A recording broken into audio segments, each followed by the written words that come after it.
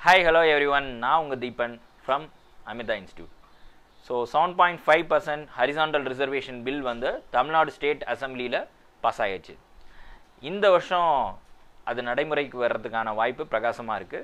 So இந்த reservation எப்படி பண்ணுவாங்க அண்ட் அந்த ரிசர்வேஷன் டீட்டெயில்ஸ் யாருக்கு இது எலிஜிபிள், யாரெல்லாம் இந்த கேட்டகரி கீழே வருவாங்க அப்படிங்கிறதையும் அண்ட் ஆல்சோ மிக மிக முக்கியமான ஒரு நோட்டபிள் பாயிண்ட் இந்த ரிசர்வேஷன் பில்லில் இருக்குது. அதை வந்து நான் இந்த வீடியோவில் ஹைலைட் பண்ணியிருக்கேன். At the end of the video நீங்கள் அதை தெரிஞ்சுக்கலாம். If you are the first to see our videos subscribe பண்ணிங்க, கூடவே இருக்கக்கூடிய இந்த பெல் பட்டனை ப்ரெஸ் பண்ணிங்க. ஸோ தமிழ்நாடு சிஎம் வந்து எடப்பாடி பழனிசாமி செப்டம்பர் 15 அன்னைக்கு இந்த பில்லை வந்து ஸ்டேட் அசெம்பிளியில் பாஸ் பண்ணாங்க. இந்த ஹரிசாண்டல் ரிசர்வேஷன் பில்லில் வந்து என்ன பெனிஃபிட் அப்படின்னு பார்த்தீங்கன்னா, நியர்லி 300 சீட்ஸ் நம்மளோட கவர்மெண்ட் காலேஜில் மெடிக்கல் சீட்ஸ் வந்து கவர்மெண்ட் ஸ்கூல் ஸ்டூடெண்ட்ஸ்க்கு மட்டுமே ரிசர்வ் பண்ணுறாங்க, இடஒதுக்கீடு பண்ணுறாங்க.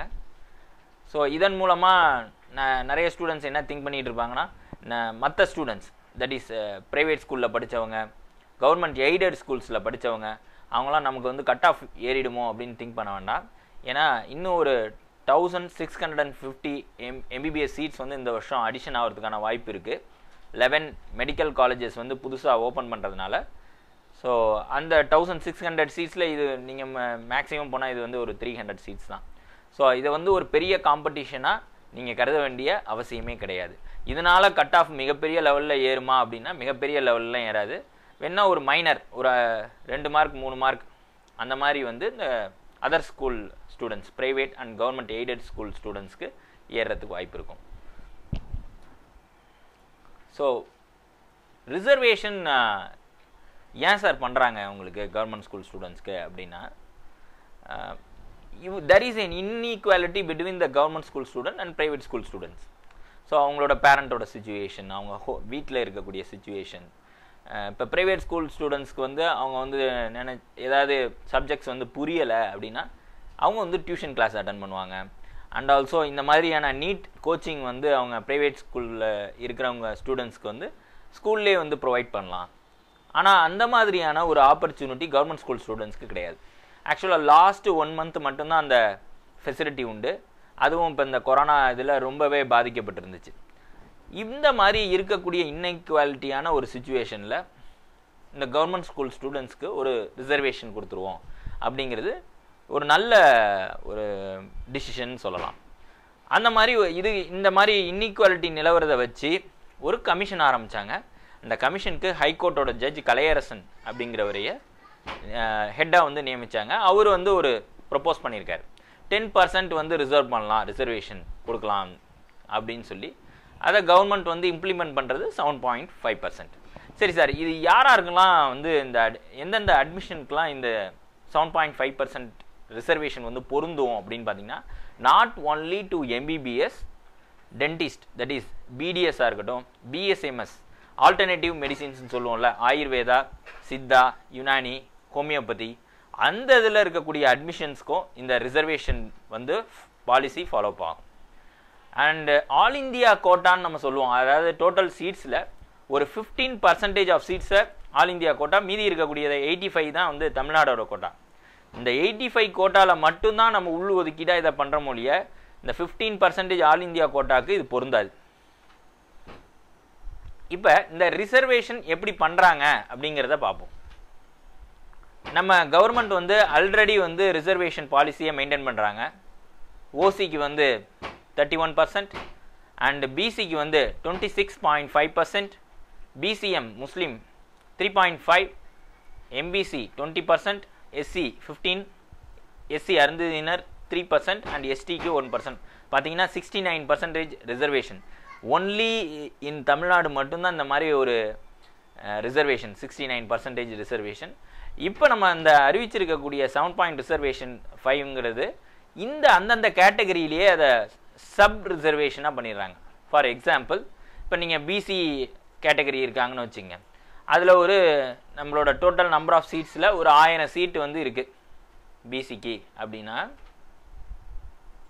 பிசியில் ரேங்க் லிஸ்ட் நம்ம கம்யூனிட்டி ரேங்க் போடுவாங்க தமிழ்நாடு ஸ்டேட்டை பொறுத்த வரைக்கும்.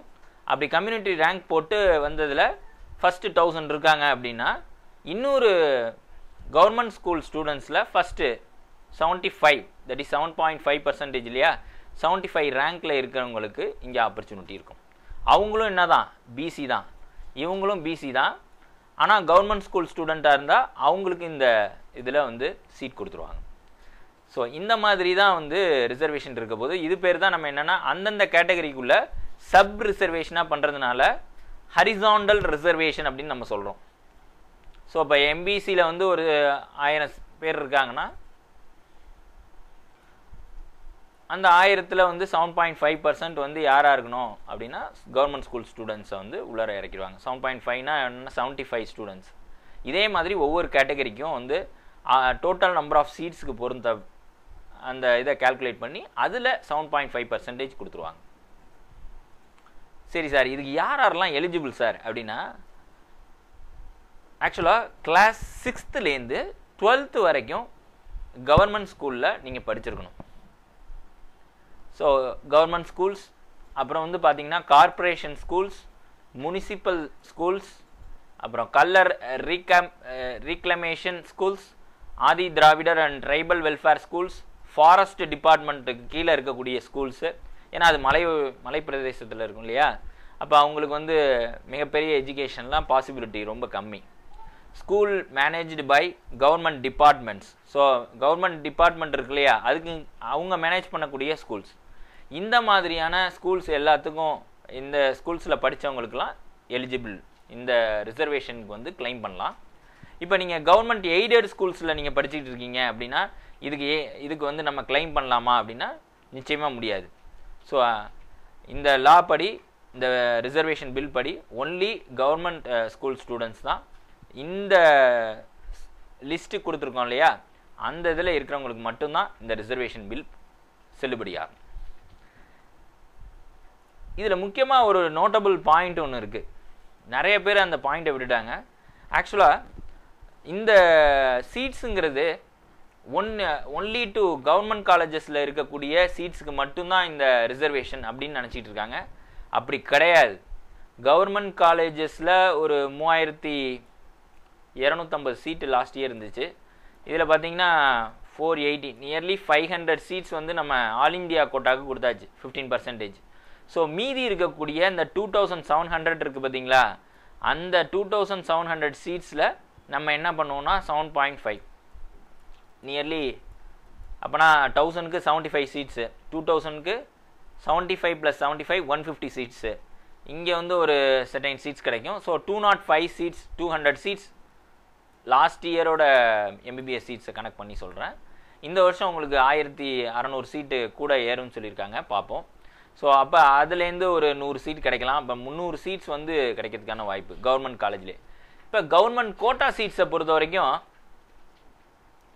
கவர்மெண்ட் கோட்டா சீட்ஸுங்கிறது என்னென்னா, ப்ரைவேட் காலேஜில் அவங்க 100 சீட் அனுமதி வாங்கியிருக்காங்கன்னா அதில் 50% ஆஃப் த சீட்ஸ் அதை வந்து கவர்மெண்ட்டுக்கு கொடுத்துருவாங்க. மீதி இருக்கிற 50% அவங்க அந்த அமௌண்ட் வாங்கிக்கிட்டு மேனேஜ்மெண்ட் கோட்டான்னு சொல்கிறோம்ல, அதிகமான ஃபீஸ் வச்சுருப்பாங்க. ஸோ 20 lakhs அந்த மாதிரி. ஸோ அந்த மாதிரி ஃபில்அப் பண்ணிக்குவாங்க. மீதி இருக்கக்கூடிய 50 கவர்மெண்ட்டுக்கு கொடுத்துருவாங்க. அந்த கவர்மெண்ட் கோட்டா சீட்ஸ்லேயும் உங்களுக்கு வந்து இந்த ரிசர்வேஷன் வந்து செல்லுபடியாகும். இது மாதிரி எத்தனை சீட்ஸ் சார் நம்ம தமிழ்நாட்டில் இருக்குன்னா, 900 சீட்ஸ் வந்து லாஸ்ட் இயர். இந்த வருஷம் கூட போகும். ஏன்னா 2 சவிதா மெடிக்கல் காலேஜ், இன்னொரு மீனாட்சி மெடிக்கல் காலேஜுக்கு அடிஷ்னல் நம்பர் ஆஃப் சீட்ஸ் கொடுத்துருக்காங்க. இப்போ அந்த சீட்ஸ்லேயும் 50% எங்கே கொடுப்பாங்கன்னா நம்மளோட கவர்மெண்ட்டுக்கு கொடுப்பாங்க. அப்போ அந்த சீட்ஸும் இதில் ஆட் ஆகும். நிச்சயமாக 1100 or 1000 சீட்ஸ் வந்து டெஃபினட்டாக கிடைக்க போகுது. அதுலேருந்து ஒரு 75 வாக்கில் ஒரு சீட்ஸ் வந்து கவர்மெண்ட் கோட்டா சீட்ஸ் கிடைக்கும். ஸோ அதில் பார்த்தீங்கன்னா ஃபீஸஸ்லாம் 6 lakhs per annum அப்படிங்கிற மாதிரி இருக்கும். அந்த மாதிரி கொஞ்சம் அமௌண்ட் கட்டக்கூடிய பர்சன்ஸ் வந்து இந்த government quota சீட்ஸில் self financing medical காலேஜஸ்லையும் நுழையலாம். So டோட்டலாக உங்களுக்கு வந்து ஒரு 300 சீட்ஸ் வாக்கில் உங்களுக்கு கிடைக்கிறதுக்கான ஆப்பர்ச்சுனிட்டி இருக்குது. இதில் நிறைய கொஷின்ஸ் வந்து நான் பார்த்துட்டு இருந்தேன். கவர்மெண்ட் ஸ்கூல் ஸ்டூடெண்ட் வந்து இப்போ ஒருத்தர் வந்து எம்எஸ்சி டிகிரி பண்ணியிருக்காரு. அவர் வந்து பண்ணிவிட்டு இந்த மீன் டைம் நீட் எக்ஸாம் எழுதியிருக்காரு. He got some score. ஓகேவா 400 அந்த மாதிரி ஒரு ஸ்கோர் வாங்கியிருக்காரு. அப்போனா இவங்க வந்து குவாலிஃபைடா, இவங்க வந்து அப்ளிகேஷன் போட்டால் இந்த 7.5% ரிசர்வேஷன் பில்லுக்கு எலிஜிபிளா அப்படின்னா யாரெல்லாம் நீட் குவாலிஃபை பண்ணியிருக்காங்களோ கவர்மெண்ட் ஸ்கூலில் படிச்சுட்டு அவங்க எல்லாருக்குமே இது அப்ளிகபிள். ஸோ ஆனால் நீட்டில் வந்து இவங்க அந்த மார்க்ஸ் குவாலிஃபையிங் மார்க்ஸ்ன்னு நம்ம சொல்லுவோம். அநேகமாக இந்த வருஷம் வந்து 160 or 150 வரதுக்கு வாய்ப்பு இருக்குது. லாஸ்ட் இயர்லாம் 135 அந்த மாதிரி வந்துச்சு. ஸோ அந்த ஸ்கோரை வந்து கடந்துட்டாலே அவங்க எல்லாருமே இதுக்கு எலிஜிபிள். இங்கே வந்து எம்பிபிஎஸ்ஸை பொறுத்த வரைக்கும் நம்ம நீட்டை பொறுத்த வரைக்குமே உங்களுக்கு ஏஜ் லிமிட் கிடையாது. அப்போ எம்எஸ்சி டிகிரி பண்ணியிருந்தாலும் அவங்க வந்து மார்க் வந்து ரேங்கிங்கில் போடும் போது அவங்களுக்கு கிடைக்கும் பட்சத்தில் நிச்சயமாக கிடைக்கும். They are also eligible for the 7.5% reservation bill. அப்போ போன வருஷம் இந்த லாஸ்ட் இயர் வந்து படிச்சுட்டு கவர்மெண்ட் ஸ்கூல்லேருந்து இப்போ நான் வந்து ரிப்பீட்டர் பண்ணியிருக்கேன் சார், இந்த வருஷம் நான் என்னோடய ஸ்கோர்ஸ் வந்து எடுத்திருக்கேன், இந்த வருஷத்தில் நான் அப்ளிகேஷன் போடும்போது அது செல்லுபடி ஆகுமானா நிச்சயமாக செல்லுபடி ஆகும். அவங்களாம் இதில் காம்படிட் பண்ணுவாங்க. And is it applicable for government aided schools? நான் முன்னாடியே சொல்லிட்டேன், கவர்மெண்ட் எய்டட் ஸ்கூல்ஸில் இருக்கக்கூடிய ஸ்டூடெண்ட்ஸ்க்கு இது வந்து அப்ளிகபிள் கிடையாது. ஸோ அந்த விஷயமும் நான் முன்னாடியே கிளியர் பண்ண. இன்னொரு விஷயம் எல்லார் மனசுலையும் இருந்திருக்கும். ஸோ இந்த சீட்ஸ் வந்து இப்போ 300 சீட்ஸ்ன்னு சொல்கிறீங்க சார், இந்த சீட்ஸுக்கு வந்து நீட் குவாலிஃபை பண்ணால் தானே அவங்கள அப்பாயின்மெண்ட் பண்ண முடியும் இந்த ரெஸ்பெக்டிவ் சீட்ஸ்க்கு. அந்த மாதிரி 300 ஸ்டூடெண்ட்ஸே இல்லை, குவாலிஃபைடு பண்ண ஸ்டூடெண்ட்ஸ் இல்லை அப்படிங்கிற பட்சத்தில் அதை என்ன பண்ணுவாங்க அப்படின்னு நீங்கள் நினச்சிட்டு இருப்பீங்க. மோஸ்ட் ப்ராபப்ளி அதெல்லாம் குவாலிஃபை பண்ணி ஸ்டூடெண்ட்ஸே இருப்பாங்க. அப்படி இல்லாத பட்சத்துக்கு என்ன பண்ணுவாங்கன்னா அந்தந்த ரிசர்வேஷனில் இந்த பிசியில் வந்து எத்தனை பர்சன்டேஜ் 75 சீட்ஸ் வந்து அவங்களுக்காக அலோகேஷன் பண்ணியிருக்காங்கன்னா இதில் ஒரு 70 சீட்ஸ் தான் ஃபில்லப் ஆகுது, மீதி 5 சீட்ஸ்க்கு ஆள் இல்லை அப்படிங்கிற பட்சத்தில் பிசி கேண்டிடேட் வேறு ஒருத்தருக்கு அந்த இதை கொடுத்துருவாங்க. அதே மார்க்ஸ் வந்து ரேங்கிங்கில் இருக்கிறவங்களுக்கு அலோகேஷன் பண்ணிடுவாங்க. ஸோ எந்த சீட்ஸும் வந்து வேஸ்ட் ஆகாது. ஹோப்ஃபுல்லி நான் எல்லா கொஷின்ஸ்க்கும் வந்து ஆன்சர்ஸ் பண்ணியிருப்பேன்னு நினைக்கிறேன். இன்னொரு வீடியோவில் இந்த 7.5% ரிசர்வேஷனால் எவ்வளோ கட் ஆஃப் வரலாம் அப்படிங்கிறது சம்மந்தமாக இன்னொரு வீடியோ வந்து நாங்கள் ஹோஸ்ட் பண்ணுறேன். அதை வந்து டிஸ்கிரிப்ஷனில் நீங்கள் பாருங்கள், அதுக்கான லிங்க் இருக்கும். Thank you. see you in next video.